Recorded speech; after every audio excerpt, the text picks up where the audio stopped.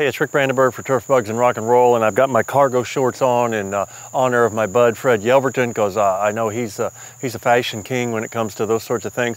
But I want to take and talk a little bit about, because it's the time of year when fall armyworms can be at their peak, and if you're interested in whether you've got them or not, this soapy water flush I talk about so much, if you've got some lemon scented dishwashing detergent, that works best, but any liquid dishwashing detergent, and you need to get maybe an ounce of it or so, and just get it close and dump it in 2 gallons of water and get it all in there and stir it around a little bit, and then you simply just take it and you pour it out over maybe a 3 foot by 3 foot area, and just do it nice and slowly. It doesn't matter what kind of a sprinkling can or watering can you have. It just needs to be one that can hold a couple gallons of water and allows you to evenly distribute the water. It can have flowers on it. It can be yellow. It can be pink.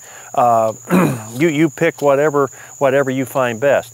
And then after you pour this out, it's really important then that you let it do its job, and that's irritating the insects and get them to come to the surface so you can see what in the world it is that you suspect is out there. So just put the water out there, and then what you do is you get down on your hands and knees and you make a close and careful observation.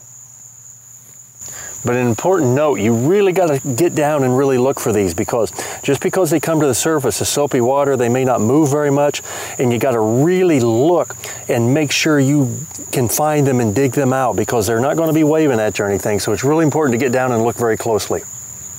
So then with careful observation, you can just simply look for the activity, and you can find the fall armyworms because they do not like the soapy water, and you can pick them up, make sure that's indeed what they are, and get an idea, do you see enough of them out here to be a threat, or do you see enough of them out here that they can be responsible for the damage?